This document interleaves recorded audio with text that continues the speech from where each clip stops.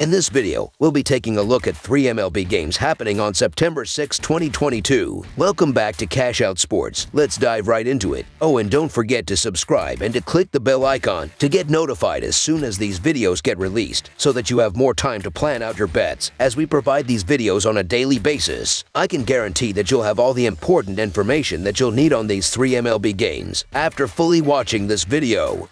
One more thing before we start. If you would like to gain access to our best exclusive betting picks to take your sports betting journey to the next level, then check out our Patreon in the link down below where we offer anywhere from 1 betting pick a day up to 10 betting picks a day and much more. Now let's get started.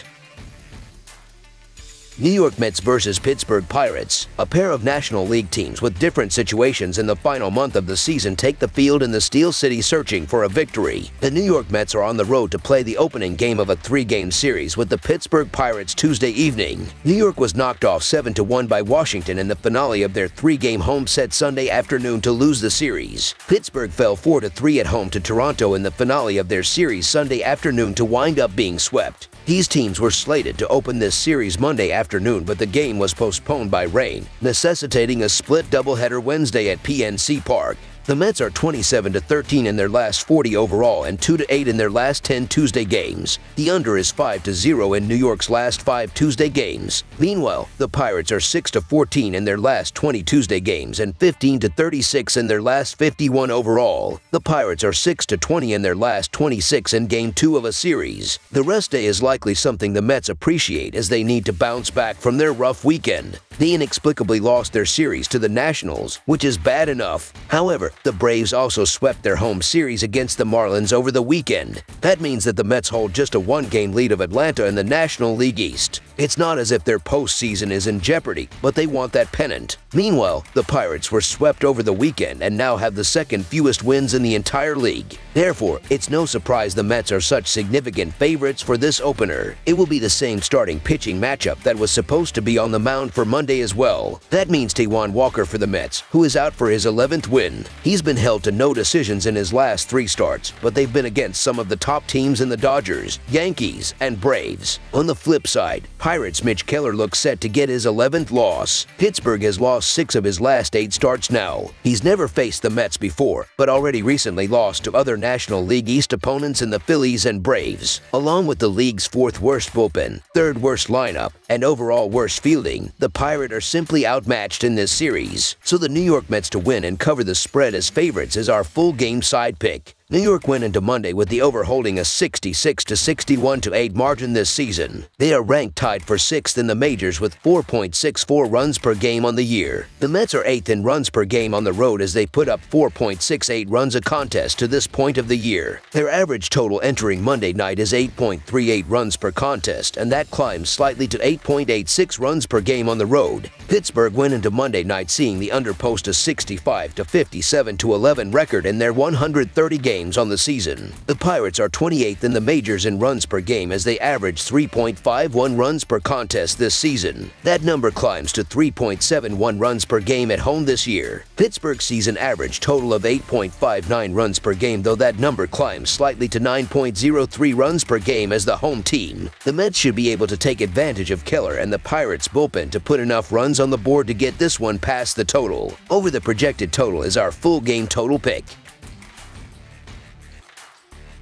Boston Red Sox versus Tampa Bay Rays. The Boston Red Sox and the Tampa Bay Rays continue their 3-game series on Tuesday night in Tampa. The Rays have utilized solid pitching and timely hitting to creep back to within a half-dozen games of the Yankees in the American League East Division race and are in line to take one of the 3 wildcard spots available in the American League.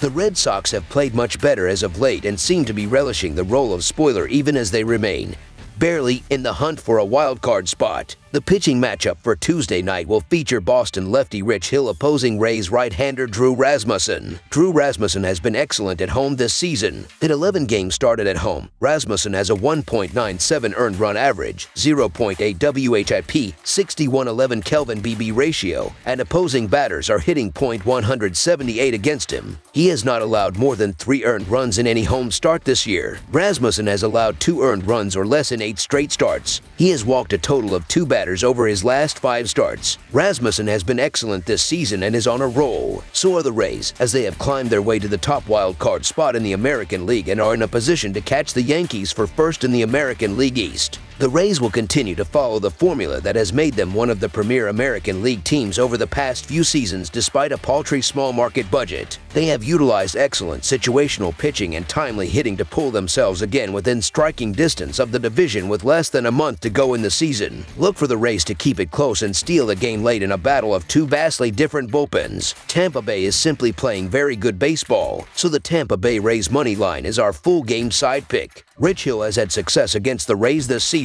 In 2 games, he has a 0 earned run average, 1 WHIP, a 12.4 Kelvin BB ratio, and the Rays are hitting .184 against him. Hill has been better on the road than at home. He has a 3.44 earned run average on the road versus a 5.88 earned run average at home, and a 1.13 WHIP on the road versus a 1.5 WHIP at home. Drew Rasmussen has been excellent at home this season. In 11 games started at home, he has a 1.97 earned run average, 0.8 WHIP, 6111 Kelvin BB ratio, and opposing batters are hitting .178 against Rasmussen. Rasmussen has allowed 2 earned runs or less in 8 straight starts. This will be a lower scoring game. Under the projected total is our full game total pick.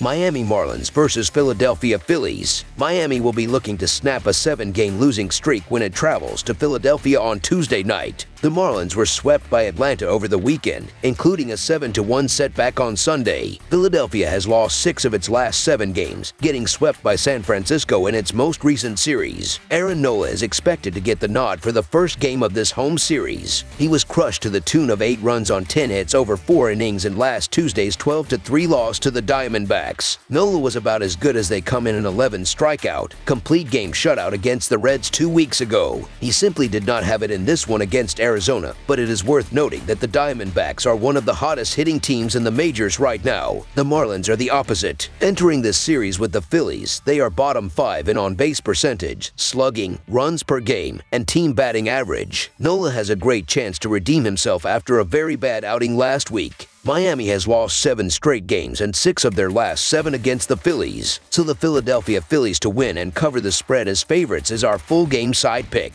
Philadelphia is battling for a wild card spot in the National League and needs to turn things around quickly. The Phillies will start Aaron Nola, who has allowed 13 runs over his last 18 innings pitched. For the Marlins, Jesus Luzardo has allowed 6 earned runs over his last 19.1 innings. Philadelphia is in the middle of the National League wild card race, holding a 2.5-game lead on the Milwaukee Brewers with less than a month left to play. They have been awesome from the plate all year, holding a top 10 slugging percentage, runs per game, and team batting average. After Aaron Nola was lit up last week, expect him to respond with a solid performance. With that said, I can see the Phillies put up a big number on Luzardo. Miami is playing the role of spoiler at this point, heading nowhere near the postseason. Both clubs serve up more than 4.2 runs per game, middle of the pack in terms of MLB rankings. Both of these teams have really struggled in recent games, but I believe that both teams will get plenty of scoring chances here. Over the projected total is our full game total pick.